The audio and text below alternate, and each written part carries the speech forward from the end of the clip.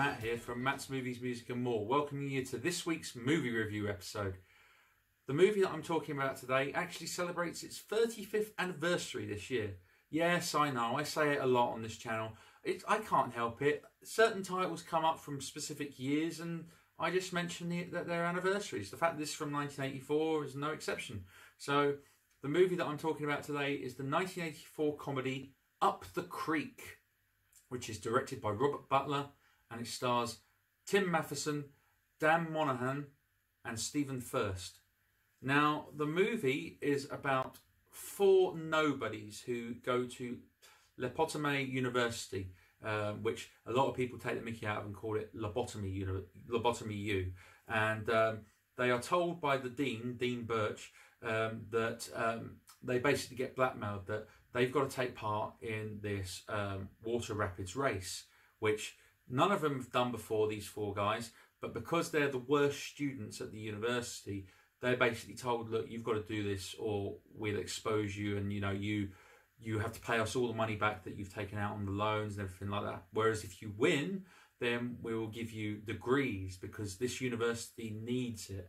And so really the movie is about these four characters, which is led by Bob McGraw, who's played by the ever-charismatic Tim Matheson, who had obviously a few years earlier had been in National Lampoon's Animal House, alongside one of his fellow teammates, played by Stephen Furst, whose name is Gonza.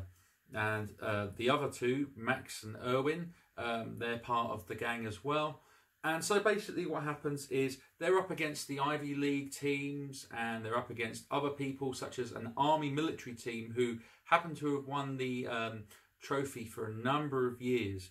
And so as the movie goes on, it's a very much a slapstick movie, with the fact that these guys are up against the army guys, and the army guys really want to win again, but they get kicked out of the tournament. But the army guy, who is the main leader of their gang, he's hilarious. And he's basically like, well, we're going to try and sabotage everyone else. But the Ivy League boys, who've actually paid one of the judges on the Rapids team, who is in the same alma mater as them, they have been paying him off to give them things like, crossbows and bombs and explosives so that they can sabotage it, so that they can win the trophy.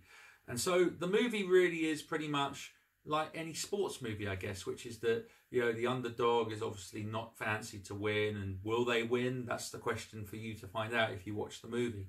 So, yeah, without spoiling the movie too much, I'll tell you a little bit about the people that are involved in the movie. As I said, Tim Matheson already from Animal House, and Stephen Furst was also in Animal House. You've got Dan Monahan, who is also Pee-wee in Porky's, the Porky's movies. So this movie is really a sex comedy, but it's, again, not really. I mean, it has a bit of nudity here and there, but it is really a dumb comedy. It probably wasn't the huge hit that executives at the film studio were probably expecting, but it wouldn't surprise me if it's a cult classic. I think it's an okay movie. It's not outstanding. It's got funny moments here and there. I think I really like the ensemble cast of Tim Matheson, especially. I think he's great in pretty much anything he does.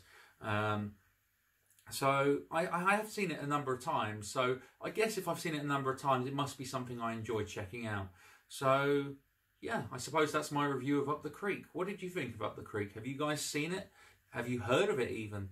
If you haven't, then check it out. I would definitely tell you to check it out. Don't forget to like and subscribe to my channel. Could really do with you giving a good thumbs up on these. And comment as well. Tell me what you think of it. Check out in the description. We've got Facebook, Instagram and Twitter links all in here. And if you go on the YouTube, you'll see all the other videos I do on here with, like, what did you think, with my mates. And obviously my solo videos and my friend Andrew's series at the movies with Andrew. There's plenty of stuff on there for you to like. So yeah, thank you very much everybody, and we'll catch up in the next video. All the very best.